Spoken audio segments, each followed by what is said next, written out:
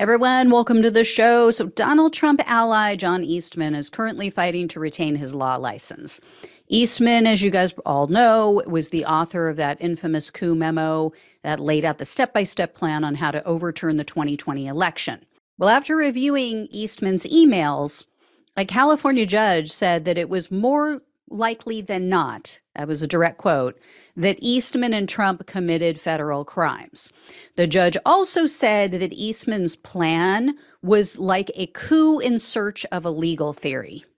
So Eastman was referred to the state bar for punishment, and he's facing 11 counts of ethics violations, which include misleading the courts and making false public statements about voter fraud.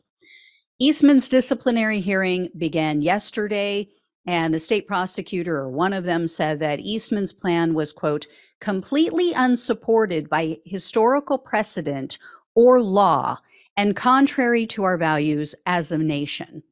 They also called Eastman out for encouraging Georgia state legislators to certify a win for Trump, even though he lost that state. And Eastman testified for 2 hours in the first day of the trial. He and his attorney are basically arguing that, oh, well, this was all in the up and up because Eastman fully believed all of this BS that he was shoveling. He also tried to call a witness, and it got quickly shot down by the bar attorneys. Eastman tried to call someone named Brian Giels to the stand. This was supposedly his expert, quote unquote, witness.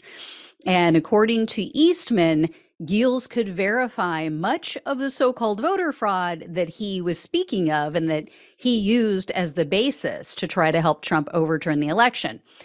The problem is Giels is an accountant. He has zero experience or education or training in elections or statistics or anything related. So, this is kind of like Trump using the advice of a non-attorney, of someone who's trained or educated in English. I mean, so the bar attorneys looked at this, they heard what he had to say, who this guy was, and they're like, no, thanks. Basically, they said, like, if you have an actual expert to bring before us, great. Otherwise, we're not interested in your fairy tales. So the trial is expected to last at least 1 week, and both sides are slated to call numerous witnesses. But the ultimate decision about whether or not Eastman gets to retain his license and or what his punishment might be will be made by the California Supreme Court. So I will definitely keep you guys posted over the course of this trial.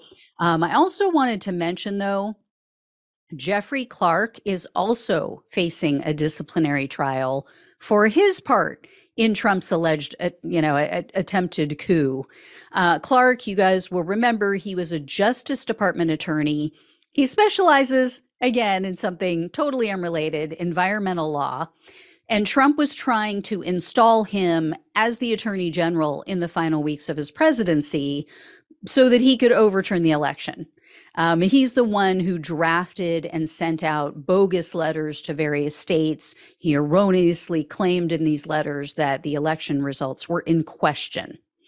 So he's in the hot seat. I mean, everyone who got involved in this is at risk. They have Trump to thank for that. So I will let you know. Thank you all so much for watching and listening. Please like, share, and subscribe. Please donate if you possibly can. It really helps. Love you guys. Take care, and I'll talk with you soon.